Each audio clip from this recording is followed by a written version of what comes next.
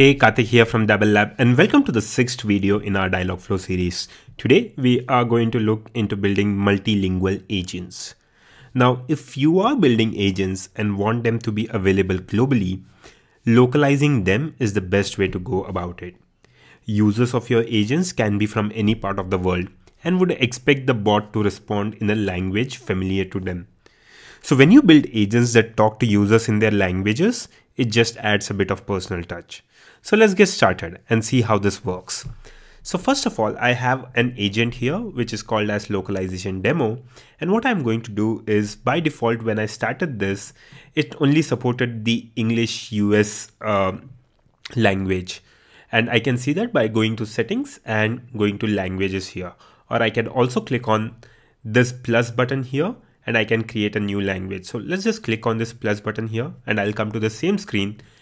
And for this explanation demo, what I'm going to do is I'm going to choose the German version of language as well. So I now have an agent which is now supports two languages, which is basically the English US and the German language. So let's just save this here.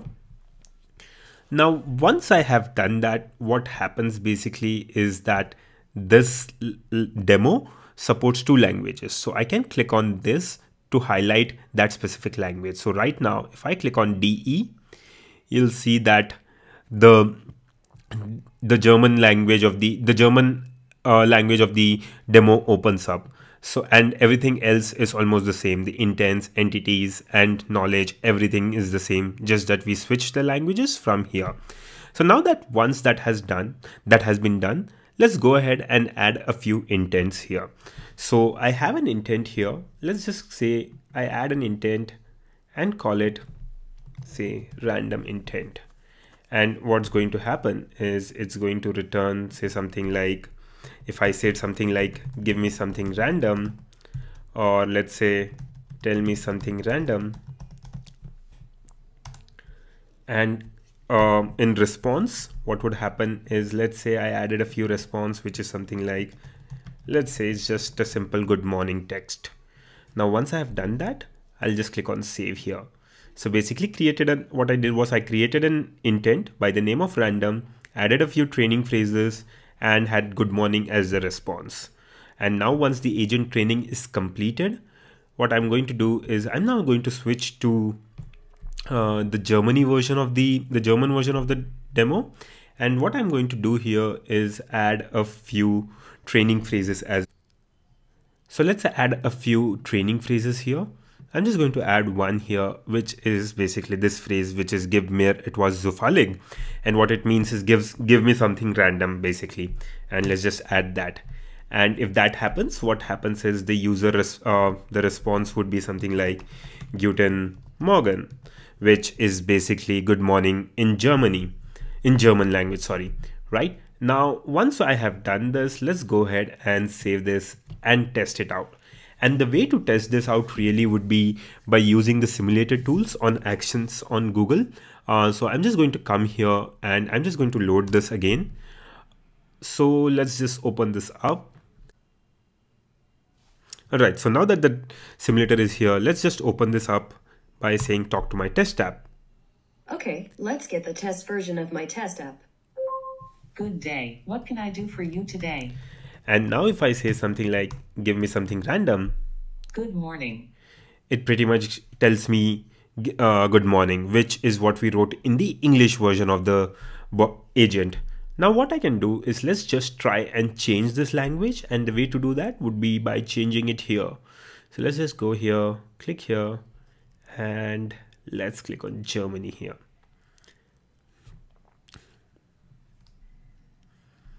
Now, once I do that, what I'm going to do is let's just start this again. Gerne. Hier ist die Testversion von meiner Test-App. Ich grüße dich. Right, and what it is doing is basically it's saying hello. So let's just say give mir etwas zufällig, which is basically give me something random in German. Guten Morgen. And there we go. That's how we would have a very basic localization of your agent.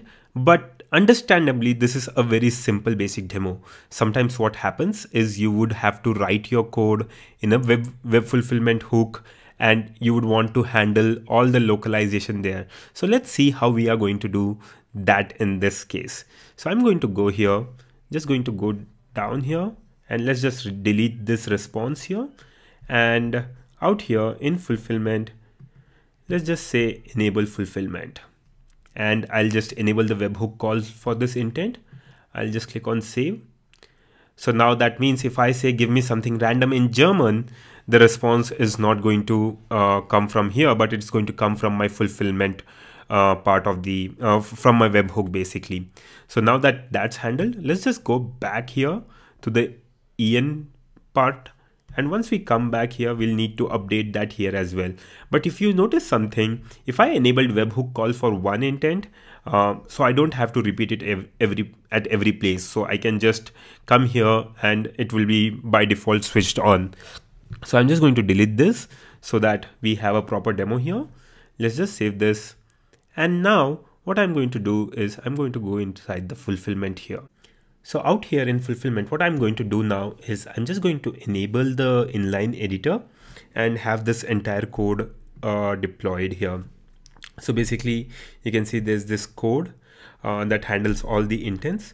What I'm now going to do is let's just create an intent here, a function here basically, which would be something like function random. We'll pass the agent to it and we'll just close this brackets. And here, what I'm going to write here is, I'm going to write agent.add good morning.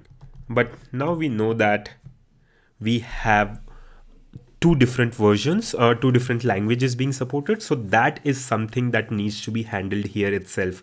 So what happens basically is every time there is a call from the EN-US or the Germany version, it is always going to come to the same code base. So you don't have two separate code bases to attend to. You have only one code base where you check what is the locale of the agent. And the way to check the agent's locale is basically we'll write something like if agent.locale is equal to, let's say I write here in US, which is basically the US English, and if that's the case, I want my agent to say good morning, which is pretty much straightforward. And in case it's not, if it's Germany, which is basically agent.locale is equal to DE, then it would look something like agent.add Guten Morgen. And there we go. Now, once I have done this, don't forget to add that to the map. So I'd write something like intent map dot set random, which is the name of my intent, and the function name, which is again random. And let's just save this. So now that once I have saved it, let's just come back and test it out. Just make sure that we also deploy this function by clicking on deploy here. And once that is done, I'm just going to fast forward to the testing part. All right, so now let's just test this out. I'm just going to say talk to my test app. All right, let's get the test version of my test app. And Hi, let's say, how are you doing? and let's say something like give me something random. Good morning. Right, so this works properly. Let's just come here, and what we are going to do is switch again to the Germany version of the app. And basically I'll just come back here and just copy the text that is needed. Yep. And let's just say open the test app. Gerne. Starten wir die Testversion von meine Test-App. Hallo. Right, and I'm going to say give me something random. Guten Morgen. And there we go. That's how you would handle a multilingual agent with the help of a web fulfillment webhook, right? So I hope you understood how to make a multilingual bot, and I look forward to see what you build with this. As usual, if you found this video helpful, please like it and subscribe to the Dabble Lab YouTube channel. We have new videos out every week on everything related to voice development. That's it from me. Until next time, thank you.